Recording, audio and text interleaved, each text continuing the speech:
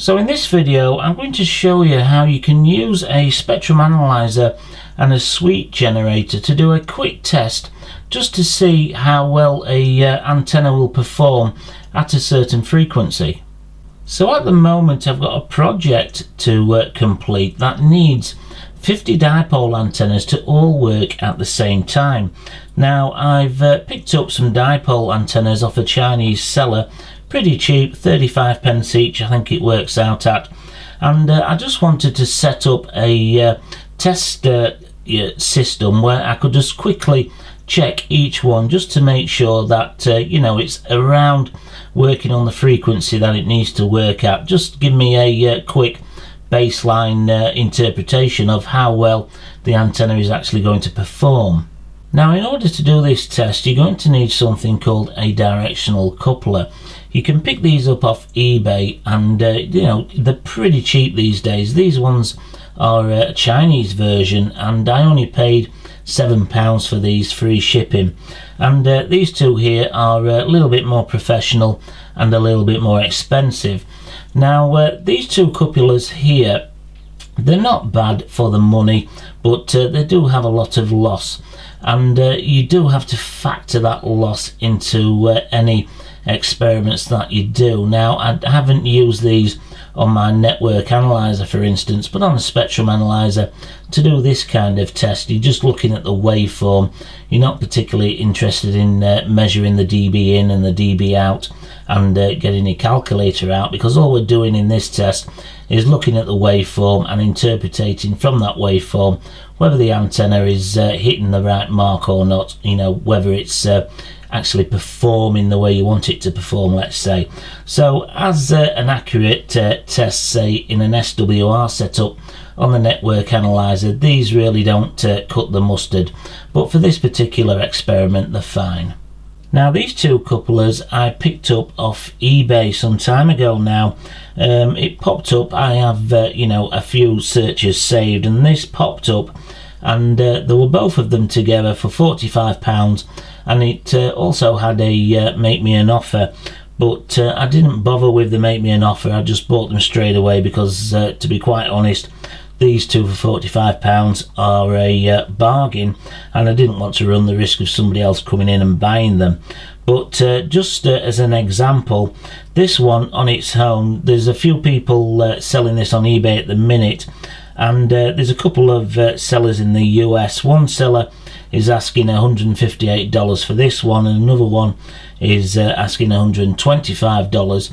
The shipping to the UK is a lot of money as well for something so small, but it just gives you an idea of how much these actually go for. I've even seen sellers trying to ask around £250 for one of these, but it's typical of what you can actually scrounge out of broken test equipment as well. This particular make, Nadia, you see a lot of these in the HP test equipment, and that's, in my previous video I was saying, you know, if you're looking for a spectrum analyzer you need to be careful and do a lot of homework, because people do strip these out of test equipment, especially if they think they can make more money from selling the parts off than they can selling the spectrum analyzer, for instance. Now these two also differ slightly from the cheap Chinese versions, whereby you've got the two connections on the top here where this one doesn't. Now we need to terminate one of those connections in order to carry out this experiment with a 50 ohm load. These you don't need to, because the 50 ohm load is built into the coupler already, so it's not as versatile because you don't have the two connectors on top. But there again, it's you know, a lot more convenient because the load is already built into the coupler for you.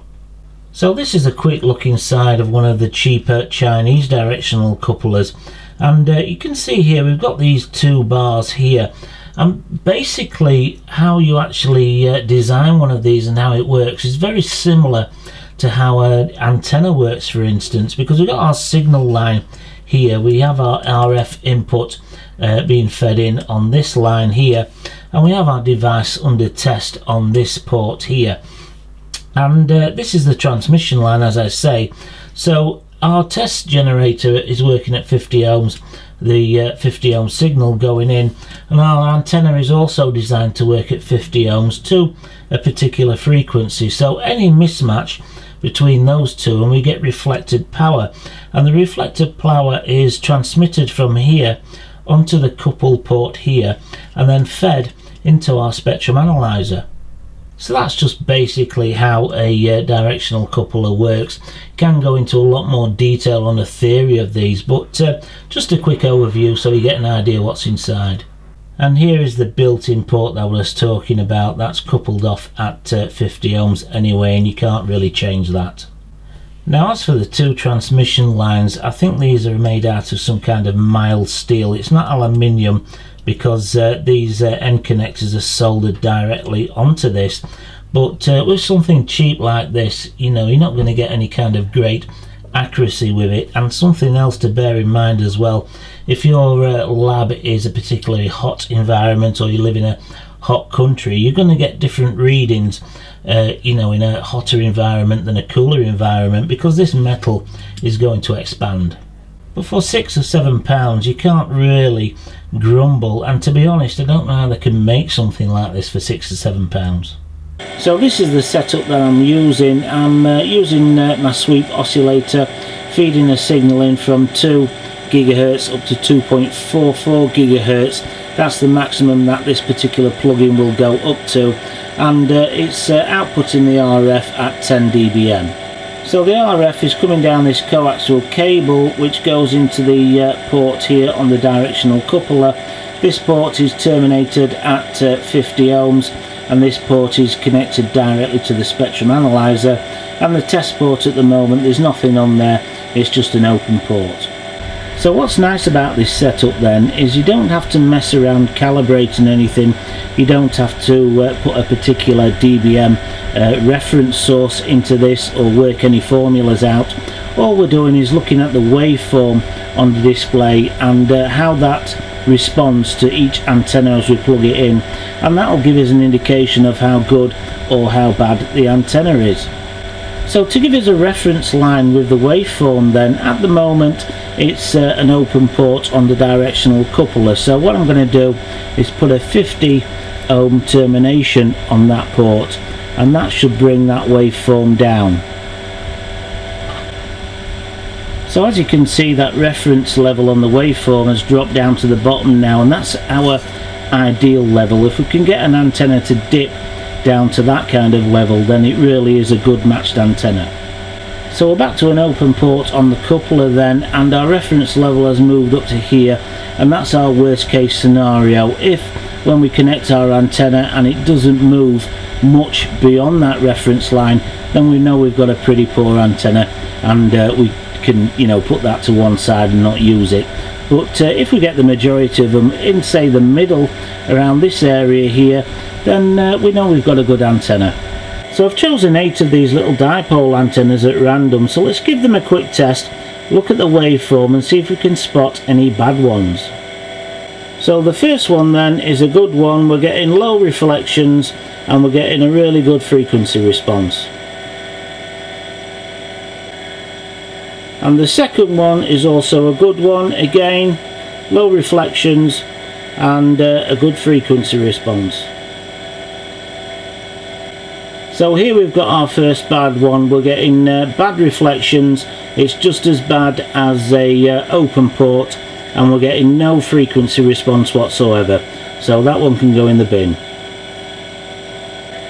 So another good one then, low reflections and a frequency response right where we want it.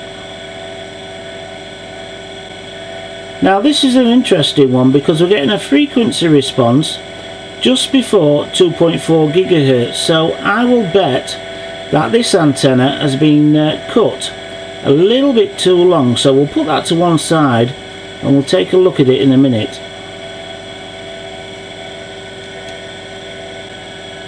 And again, another good one, good frequency response and low reflections.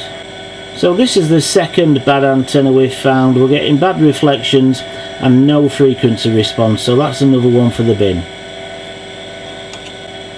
So another good one, a good frequency response right where we want it and low reflection. So out of those 8 antennas, we've got 2 bad ones, and we've got this one that's probably been cut a little bit too long. So we'll open this up and trim about 1 millimeter off there, test it again, and we'll see what happens.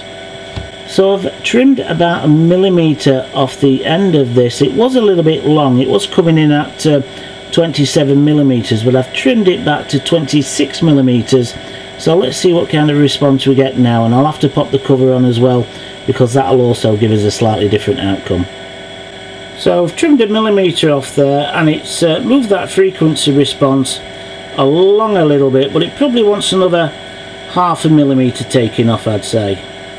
So I've taken another 0.5 millimeter off, and you can see the difference that that's made. Much better frequency response and really good reflections.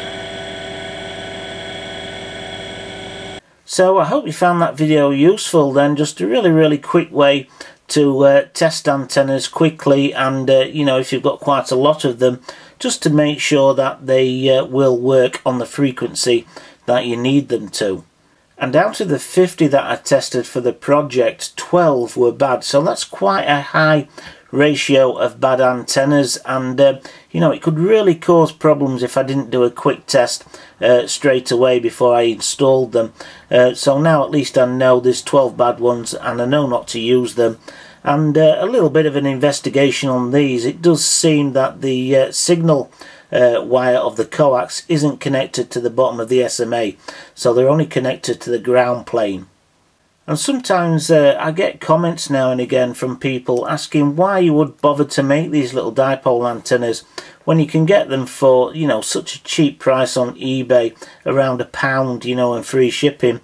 And this is the reason why, because if you didn't test them and you had no facilities to test them, and you got some bad ones, then, you know, they're just not going to work well, and you'd either blame it on your equipment or blame it on the antenna itself. And out of interest as well, I've got these longer range ones that I got in for another project, and you can see here these failed. This one isn't a longer range one at all. It's cut off slightly short, and there's quite a bit of rust in there as well.